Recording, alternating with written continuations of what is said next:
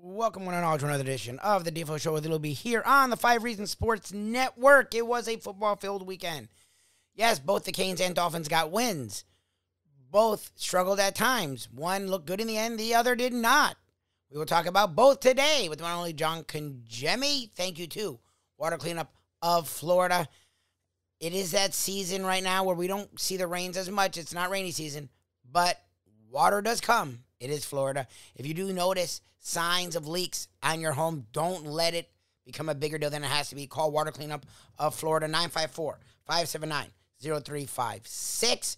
With over 60 years of combined experience between Michael Robert and their entire team, the fact that they have licensed contractors, certified contractors, insured contractors in their employ, the fact that they're on their staff, it is a one-stop shop. Not only they'll find the leak, not only they'll dry it, not only they'll fix it, but they'll make it look brand new, and they'll do it all. You can reach out to them 24 hours a day, 7 days a week, 365 days a year, 954-579-0356, or check them out on their website at WCUFL.com. You can also check them out on the socials, Facebook, Instagram, Twitter, at Water Cleanup FL.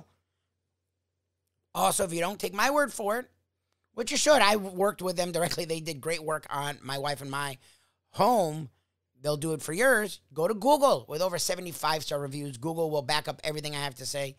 Water Cleanup of Florida. If you have the schmutz, they have the guts.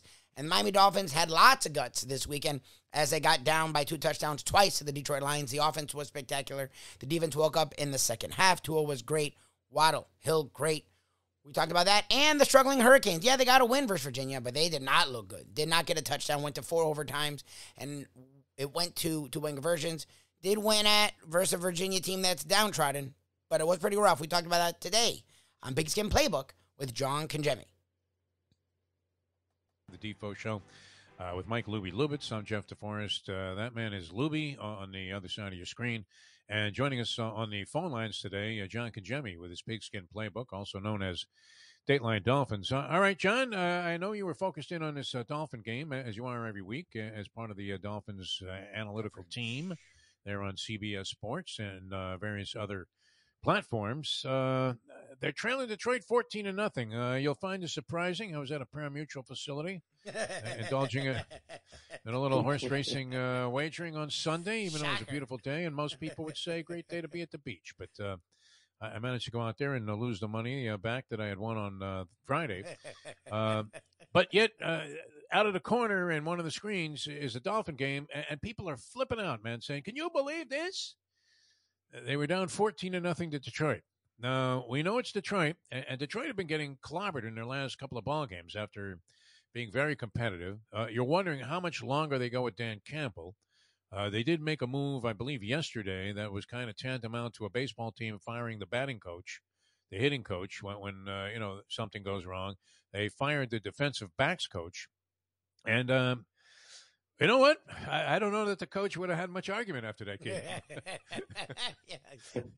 So, you're right. What were you thinking when they were down 14-0? I mean, where was your mindset at the time? I was in the mindset of, man, please don't let them lose on the road to Detroit, because this is a team that couldn't shoot straight the last couple of weeks, but their offense, the first 4 weeks of the season was actually pretty good. And yes. Jared Goff was over pretty players good. rejoicing. And, yes. Yeah. And Detroit gets out to the 14-0 lead, and then they go up 21-7 at some point as well. Yep. But you had the feeling Miami offensively wasn't going to be stopped. This was going to be a high-scoring game, and Miami was going to keep scoring. They just had to find a way to get off the field on defense. And they finally did that in the second half. You know, Detroit was pretty good in the first half on third down. I think they were 4 of 6. In the second half, they were over. You know, they threw a donut on third down, and that really turned the game around. And Miami kept pouring it on offense, and Tua Tagovailoa was spectacular in that game. I mean, anytime you have Tyreek Hill and Jalen Waddle combining for 20 catches and almost, 300 yards, you're going to win games. You're going to be in games, and you're going to outscore 90% of the NFL. And they were able to do that.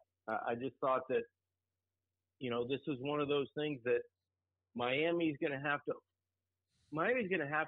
get out of their own way in terms of penalties because that's been creeping in a little bit. It was 12 in the first half. You know, they had 7 penalties, but they had about 9 of them that were declined.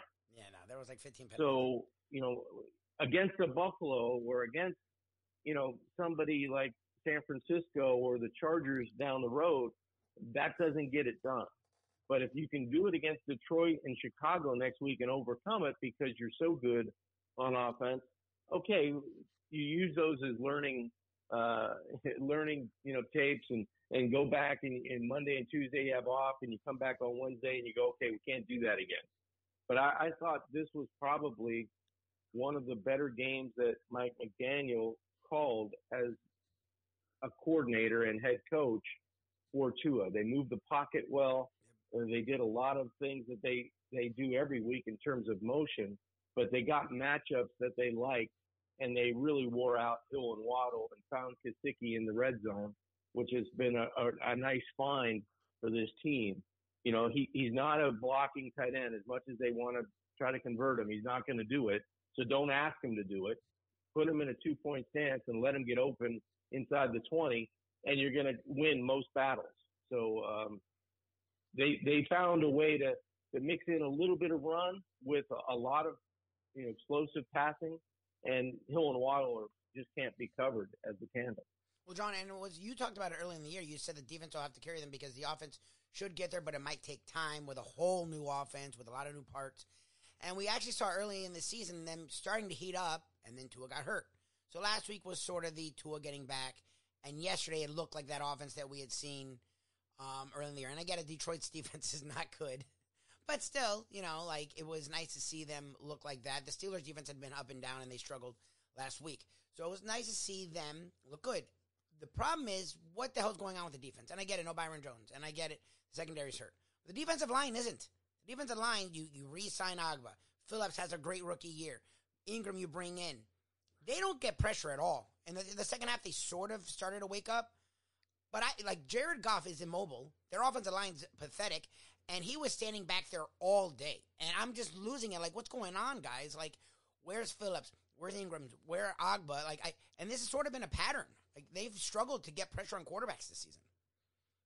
Yeah, you know, I was thinking the same thing, and I feel like Josh Boyer, the defensive coordinator, I don't know if he's probably afraid to send, you know, an extra linebacker, Jerome Baker, or send Javon Holland again because Brandon Jones is out, and Xavier Howard isn't 100%, and you've got Noah Igbenogany, whether you're going to flip a coin to say, is he going to have a good day today or a bad day today? You know, you have Bethel in the back there. You've got Campbell back there. You got a bunch of guys that you didn't plan on having in the secondary, and now they've played a lot of football, so they should be ready to kind of, you know, pin their ears back and go up with the front seven and put guys in man coverage and be okay. But I think you walk a fine line going, okay, do we really want to – let's not make it easy for them and give them the easy chunk yardage play. Let's make them earn it a little bit more because our offense is going to outscore them. We just want to be able to stay on the field, and be able to bend and not break. And eventually they were able to be good enough up front because Zach Sealer got his hands on the football a couple times. He got the only sack of the game. Somebody had to come through, and that was, you know, big 92 up front. Yep. But you're right.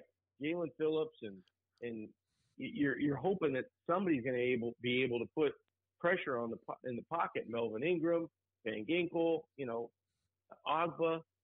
It just hasn't come with a lot of consistency, and you're hoping that changes over the Chicago, Texans, Cleveland bye week scenario, that when they hit the road out in California and you have San Francisco, the Chargers, and Buffalo, you know, 3 weeks straight, that's going to be the season for the Dolphins. Yep. If they can take care of business over the next, 3 weeks to month, and then get ready for that stretch at the end. Certainly accomplished something that we've been looking for years, and that is, no matter what, at least try to be exciting. You know, the best part of the season, I think, is that the Dolphins' attempt at criminal activity failed.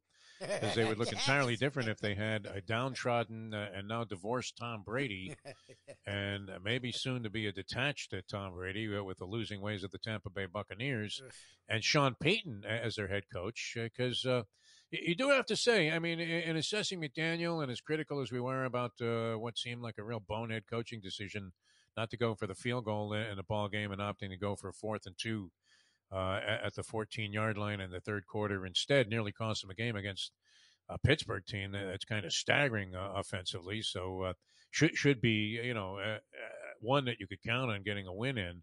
And they barely did. I mean, they had to survive, unfortunately, your man Kenny Pickett, which was his name changed? Was it originally like Kenny Stewart?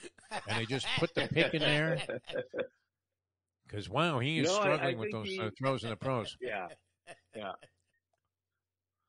But go ahead. I think he's going to end up being a pretty good quarterback in terms of being able to throw it downfield and being mobile enough. And I think he's going to be okay. We were very fortunate in that game that the Pittsburgh Steelers defense had, Roberto Duran hands and really dropped, 3 or 4 the other way. So, I think that we snuck out of there. We got what we deserved. We were a better team than the Steelers, but we were very fortunate to come out with a W in that game. Well, and then, you're looking at some of the other games, and that was Tua's first game back, and he wasn't particularly sharp. In this game, he was razor sharp for the most part, but you do have to like the way, and we haven't had this feeling here since Clayton and Duper for sure. It's hard to get a tandem of wide receivers that are as exciting as Tyreek Hill and Jalen Waddle. And had the original plan worked out, where we would be watching, a grinding to a halt Tom Brady, seeing his career possibly end on, almost a Joe Namath type of note, where he's sitting on a Rams helmet there, a broken man. And Sean Payton and McDaniel has really done a good job of opening things up and making use of these two guys. I mean, it's dynamic. And I have to say, I love the Waddle celebration with the Waddle, because it looks like me coming down a short flight of stairs here in the townhouse. John, I hope this doesn't happen to you where you start to waddle just when you're walking around. No, it takes a while. I do that shuffle about 3:30 in the morning going to the bathroom. Yeah. I do the waddle every day. I'm with you. No, I mean, it's dynamic what they have going on offense. And when it's clicking like that, and then you're looking at these wide open kind of run pass option plays for Tua. And, Tua, who was a little reluctant to take off last year under Brian Flores, is more than willing to just go head first into a dive. And seems to be enjoying the fact that, the offense is more to his skill set than it was before when they were trying to make him something that he wasn't, a drop back passer. Tua is reaping the benefits of a well-schemed offense that has 2 of the most dynamic players in the National Football League running routes, and they don't even have to run the routes perfectly to get this space that no other team has the luxury. No other pass offense in the NFL has the luxury of catching passes with so much room. And people are always asking, can the Dolphins, can these 2 receivers get better? And I say yes. How many times have you seen Tyreek Hill or Jalen Waddle catch a ball in stride and get yards after catch? Not much. They're catching it where if you remember, if you can just go back and look at games, there's so much space where they're catching the ball.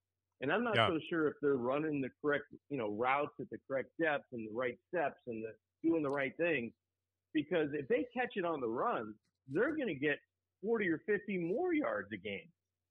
They're catching the ball and falling down. Waddle's catching the ball. He's wide open. There's no one around him. He's jumping in the air and just falling down 22 yards down the field. If Tyreek Hill doesn't have to stop every go route and Tua just throws one out there, he's going to have an 80-yard touchdown instead of a 45-yard completion. So there's more in this offense, and there's more plays to be made. But the plays they're making now, with the room that they create because of their space and the fear and the scheme that's involved in this offense, there's not one team in the National Football League, I guarantee you, that has the room between the linebackers and the safeties in the middle of the field than the Miami Dolphins have. Remember when you were playing in the Sandlot, John, and you would see the guy that was going to back off the wide receiver that was flushed out there to the right, and he was going to give him like a 15-yard cushion, and his first 5 steps were backwards anyway. Yep. I mean, that's what it's not like Mike Haynes and Lester Hayes are out there lining up against Hill and Waddle. I mean, I'm watching Detroit. They're 10 yards off the line of scrimmage, and they're backing up. They're backpedaling right away. So, I mean, there is a lot there, and Tua happens to excel at throwing that underneath, kind of mid-range ball. So, and he's getting it out and releasing it quickly when he does drop back to pass. So, a lot of good things. I mean, we were talking about coaching with Mario Cristobal and how the team should look better. But, I mean, McDaniel really has done a great job of kind of releasing Tua from the shackles that he experienced there, which I think also led to more of his mental mistakes. When you're, playing out of your element there and you're trying to make you something that you're not. And Waddle and Tyreek Hill, I mean, they couldn't be any better. It's great. Yeah, the good thing that McDaniel also is doing, guys, is he's masking the offensive line really well. The ball's coming out quickly. They're able to run it. I mean, they're probably running 3 or 4 running plays, but they're doing it out of different motions. They're doing it out of different looks. And I think Mostert is utilizing that top line speed that he has. I mean, remember, you've got 3 track guys basically in football uniforms that are better football players than maybe they were track guys, and they were terrific on the track.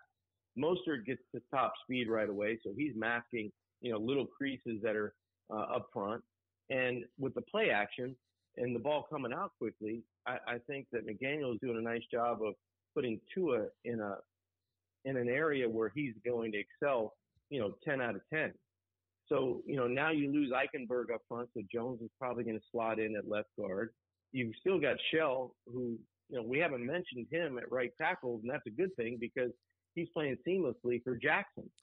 So he looks like Art Shell, man. Yeah, he really does. Yeah, right. So the only roadblock that's coming are the Boza brothers, in back-to-back weeks. They can start to feast on a line that might be, not as strong as some of the offensive lines that you probably would have had for the Miami Dolphins. I think Armstead holding up. I mean, he's not practicing. Don't practice the rest of the year. Who cares? As long as he plays on Sunday, the Dolphins are going to take that, and he's healthy. So, that's the only area of concern.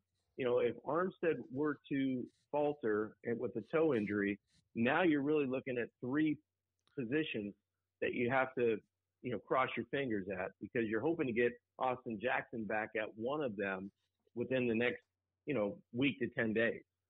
Well, I'm sure Defo wants to move to the rest of the NFL. We love to cover it all with you, but I just want to ask one more thing because the Dolphins, and it's funny, and that's why we respect you and love having you on, because you're very honest about the Dolphins, and you sort of lamented, much like me, the fact that they won't draft a freaking running back outside of the 6th round. Like, they have these guys, and it's improved in Mostert and Edmonds, but Edmonds has been sort of disappointing.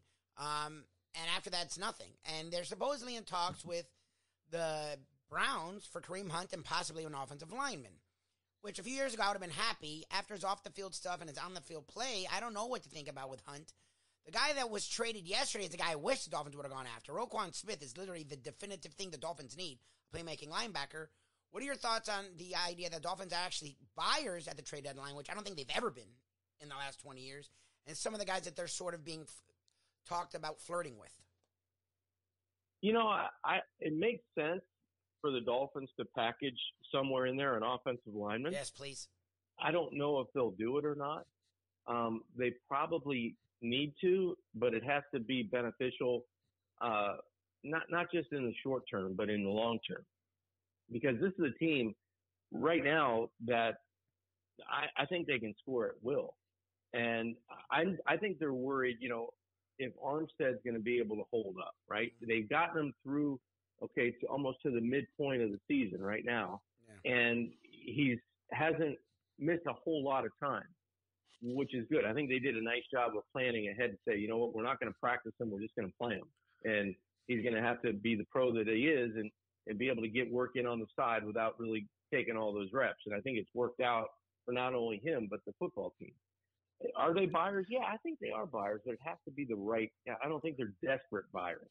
At 5-3, they've got a good chemistry with the guys they have right now. They know their deficiencies, and one of them is probably, up front on the offensive line. And probably plan B is to have a guy they have confidence in the backfield. They like Mostert. They like Edmonds.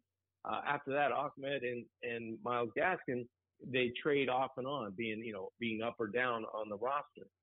So I don't know if they're going to pull the trigger in terms of being able to make a play there. I mean, it sounds great if they could do that with the Browns, but I don't know. I don't know if they do it if they feel like they're losing out and giving up too much in the deal. John Congermi with us here, Pigskin Playbook, Dateline Dolphins, brought to you by Jimmy Johnson's Big Chill, mile marker 104, the Overseas Highway in Key Largo. John Congermi with us here on, with Pigskin Playbook, also known as Dateline Dolphins. We'll get into the pros as well, but, and this is always interesting for me because, it was such a spirited thing when the Canes would take on Florida State for many years that I was doing broadcasting here on the local stations, usually on a station that was the flagship for Hurricane football, originally IOD, then WQAM.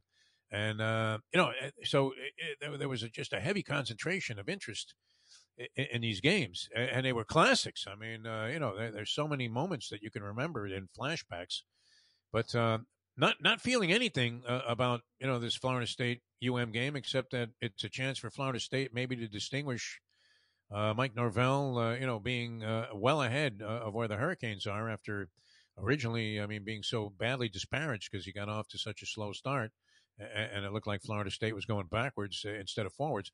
Mario Cristobal, on the other hand, I'm thinking this, John. I'm sorry. All of these Mario apologists, I like Mario Cristobal just like everybody else. I'm rooting for him to succeed. I'm tired of seeing, the same storyline being applied to the Hurricane football team that I had a great affection for and affinity for when I was covering the team for many, many years on a much more, a close inside basis.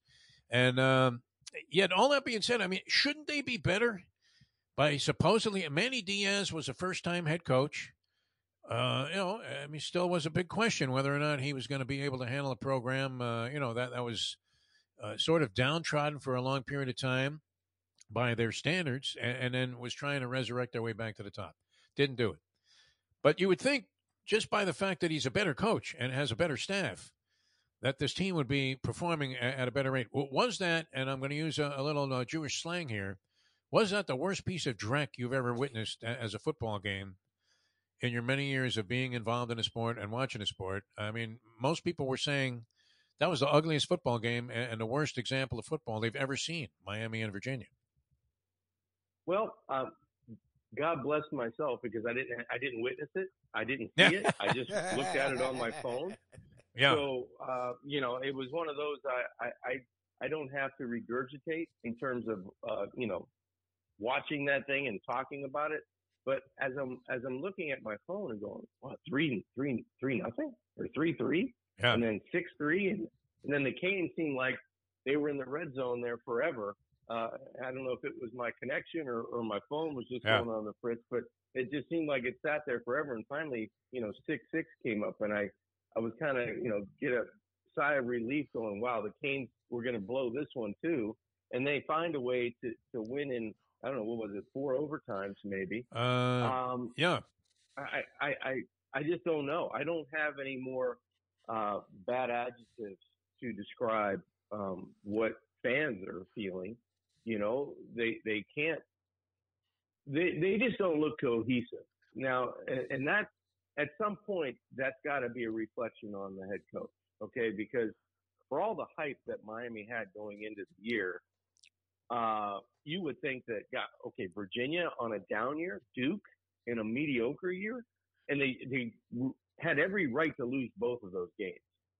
And now you're going to flash the U up at me and tell me that's your team? Okay, great. That's good for you guys, But, the numbers just don't bear out a mediocre team. I don't know if they're in the top 30 in any category, or 40 for that matter, especially on defense. On defense, they may not be in the top 100 in certain areas. In total yards and passing yards and rushing yards and giving up points, they're all 100 or worse in the country. That's terrible. And they're lucky. I think they're lucky to be 4-4. To be quite honest with you. Now for Florida no State, doubt. I think this is a more important game for Florida State than it is Miami. And I say that because neither team are going anywhere. But at least Cristobal's in his first year, and he's going to get roped. He's going to get 2 or 3 years because they're paying him and his coaching staff so much money. You can't cut bait that quick. But for Florida State now, they've got to show that, okay, even in a bad rivalry matchup in terms of records and in terms of team, you have to be the bigger brother in the state of Florida. You have to be able to beat Miami in a down year when you think you've got a pretty good football team. So it'll be more important, I think, for Florida State to win this game than it would be for Miami, and that's saying a lot. Well, and John, to stay with Miami for a second, I understand it's year one, and I understand he's got to, especially with offensive linemen, receivers, he's got to bring his guys in. But the running back stable is supposed to be one of the best in the country. I mean, I can't even hate as an FSU fan. They literally have like 6 4-stars in that running back room. And Florida State does not. Yeah, Florida State's running back room looks like one of the best in the country, and UM's doesn't. To me, that's supposed to be his calling card is running the ball. They can't run the ball. Tyler Van Dyke came into the season. Defo wasn't a joke. People listened to him when he was talking about Van Dyke being like 8-1 or 20-1. He was 40-1 to win the Heisman. 40-1 as a Heisman, but people looked like a good play. Yeah, as a thing, he's now benched, and then Garcia, who was a top 5 quarterback coming out of high school, going to UM, is a total disaster. And these are things Cristobal had issues with at Oregon. Like offensively, he struggled. He now goes to UM with all this speed and some talent, and they're struggling. To me, I get it's year one, but like some of it is sort of just track record. And when does that magically just change? I don't know. I don't think anybody knows at this point. Can you imagine the excitement Miami fans, getting one of their own to come back and coach this team, and all of a sudden, all the sports writers and the TV, analysts and all the guys around the country picking Miami not only to win the Coastal, they're going to win the ACC, and they're going to have an outside chance at a football playoff this year because of their quarterback and the new head coach and all the recruiting success they've had, and the pipeline's getting built up again because everybody wants to be part of the U. God, and they're still getting kids. They got to get some Lakeland to commit. I think it was last week we might have talked about it. A DB coming in. So that's going to continue to happen. Now, at some point, you say, okay, we've got everybody we want, and we've got the coach we want, we've got the assistants we want. What's missing? Where are we falling short? The facilities have been upgraded. I'm sure the alumni are still involved, and they're coming back, and you've got Ed Reed involved in terms of being on a daily basis in the building and motivating kids and telling them how it needs to be at practice so they can do it on game day. You've got everything in place, and can't beat Virginia or barely beat Virginia. Can't beat Duke at home. Man, that's got to leave a bitter taste in your mouth. And I don't know if it changes. I really don't. I thought it was going to be one of those mid-season turnarounds for Miami where they have Duke and Virginia. You start building up some confidence. You win a rivalry-type game. You get back over 500, and then you roll the rest of the way. Maybe it happens. I don't know. I don't see it happening with as you get the feeling from UM that they're going to just stay kind of where they're at this year. Well, and you would also expect and anticipate that even though it's year number one, you would see some kind of progression in the way the team performs. And they've been so erratic. I mean, you were kind enough, John, not to mention those hillbillies from Murfreesboro coming in here and beating the Hurricanes at Hard Rock Stadium, Middle Tennessee State, which subsequently to that win, they got themselves pummeled. I mean, just absolutely swatted like the clubbing of seals in their next couple of ball games. So It wasn't like they were some Appalachian state, that was just underestimated because of the name of the school, and that you had hyphens in there. No, I would have expected to see more. I don't. Tony Segreto, we all love him. He's painting this rosy picture, and keeps going. It's year number one. I expected more in year number one. I really did. I expected to see some kind of tangible evidence that this was a better coaching staff. And as Lubie mentioned, I mean, you have a Heisman Trophy candidate on the bench and a guy that was some stud that came in there. And that, I mean, John, would you have run that ball? I don't know if you saw this play when they finally won the ball game on a 2-point conversion on the fourth overtime. And Garcia, runs the ball into the corner and barely gets in. He has two guys in front of him that he could have thrown the ball to. And you're screaming at the television set, throw the ball, throw the ball. And you're thinking, wow, that was like one of the dumbest, maneuvers I've ever seen. I mean, it could have cost the team the game. And I did not. I didn't see that, Defo. Like I said, I was kind of out of the loop, but I was looking at my phone for updates, and I finally saw that they had won by 2 points. And my dad was in total confusion because he's 81 years old. He still has all his faculties, but he doesn't look a day over 50. This cat. My dad's going. They beat him with a safety in overtime. How did that happen? And I go, no, Dad. I think they just go for 2-point conversions. And he goes, oh, that's no way to end the game. What the hell is that? So it was great. It was great comedy, but I'm sure UM fans were happy that they found a way to win in the end. John Congermi with us, although not on a visual, he's on the road doing legitimate work. And your dad has a little Cab Calloway kind of look to him, where you could see him tap dancing and singing, with a straw hat and a cane. Man, he's got that kind of vibe. I mean, just a world-class individual. All right, more likely to happen, in your opinion, John Congermi, just to wrap up this whole thing on the Canes, which, I'm thinking here as we're speaking, well, we're spending like 15 minutes on this, and the team's become somewhat irrelevant. I mean, in a short period of time, they went from, wow, I mean, the eye-popping catch of Mario Cristobal, and we're bringing in Radakovich, and all of these stud coaches, they're finally paying assistants. I mean, poor Art Keogh, right? He never saw money like this with all of his dedication. Right. And, it can only get better because Manny Diaz wasn't equipped to do it. Whatever. I mean, it just didn't work out. And, let him go back to being a defensive coordinator and probably have success there, right? Isn't he at Penn State? Is he at Penn State? Yes. Yeah, he's at Penn State. Coordinator? Yeah. Good football team. All right. Yeah. I mean, he's associated with what's been a very, come back and become a reasonably successful program. But, I mean, it's kind of crazy to think that we're still at the same point and looking at this track. More likely to happen, Vanilla Ice to have another number one hit or the Canes to win another national championship. Man, I'm thinking there's no chance of Vanilla Ice coming back with a number one hit. I mean, I don't even know if he's in the music business anymore. But what do you think? I mean, I don't know. All roads lead to Miami then, Defo. If that's the choice. Yeah. But I don't elimination. think anything like that is happening anytime soon. I really don't. And do you believe? I can't. Do you believe that? Do you believe that FanDuel was responsible for the rule change about overtime, so that these games that got into overtime, I mean, even at 6-6, there was always the possibility that you might hit an over of 57 points if they got to overtime. Which now there's no shot, man. I mean, I couldn't even cover the 3 points with the Hurricanes winning. Because of this Fugazi new rule here.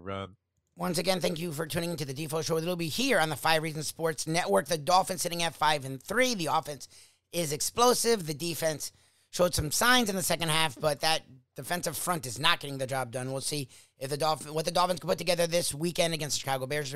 Miami Hurricanes struggled, did not look good, but did get a win.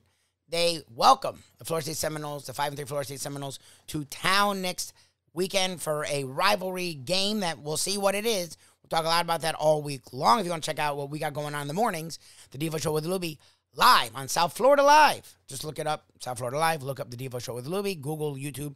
Check us out there. You can also check us out, the Believe Network. Today we talk with Billy Corbin, talking about South Florida. Billy Corbin, Mr. Cocaine Cowboys, has a new film coming out on Hulu. So we'll talk with him today. Check that out, the Believe Network, BLEAV.com. Search After Hours. And most days, our South Florida content right here, Defo Show with Lubie on the 5 Reasons Sports Network. From the newly renovated sports bar to the beautiful bayside views captured at the Tiki Bar, Jimmy Johnson's Big Chill has it all. Located at mile marker 104, the Big Chill also offers waterfront dining while experiencing breathtaking sunset views of the Florida Keys. It's simply the hottest spot in the Keys to cool off. That's Jimmy Johnson's Big Chill at mile marker 104 in Key Largo. For more information, call today at 305-453-9066. These days, we're all looking for comfort anywhere we can find it. Thank goodness for Landlubbers Raw Bar and Grill in Plantation, because they are making sure you are as comfortable as possible. First of all, they're not only open for delivery and pickup. All you have to do is go to landlubbersbarandgrill.com for both pickup and free delivery. You're going to have the best wings in the world. You're going to have a great burger. You're going to have their amazing soups. Again, Landlubbers Raw Bar and Grill. It's nice and easy. Just go to landlubbersbarandgrill.com for both your pickup and free delivery. Thank goodness for Landlubbers for making you always feel right at home.